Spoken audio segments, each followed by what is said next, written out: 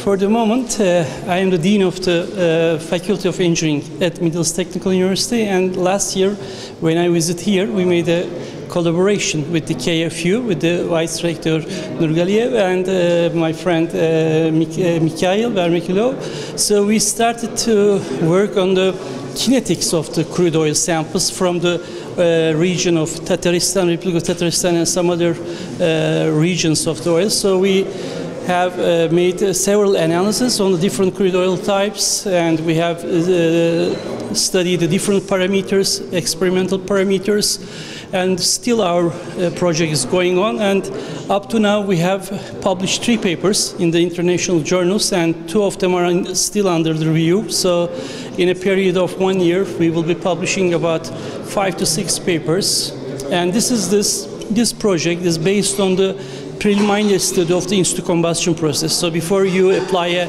field scale of a combustion process, you have to have certain information, basic information, like the kinetic data. So all this research for these regions, crude oils, is based on this type of research.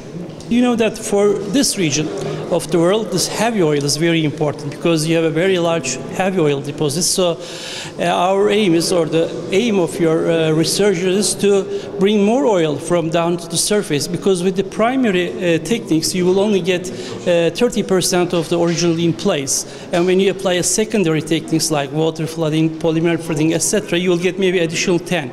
But with EOR, like steam or in-situ combustion, your additional recovery will be between 5 to 15%. So especially it's a very important time to conduct a research like this on this case, because in 1890s the heavy oil recovery like steam, SAGD or in-situ combustion was very popular. But nowadays in the Canada, in some regions of USA, and mainly in this region, this is very popular again. So this country has a very high viscous, low gravity crude oils. So by one way, you have to bring them to the surface.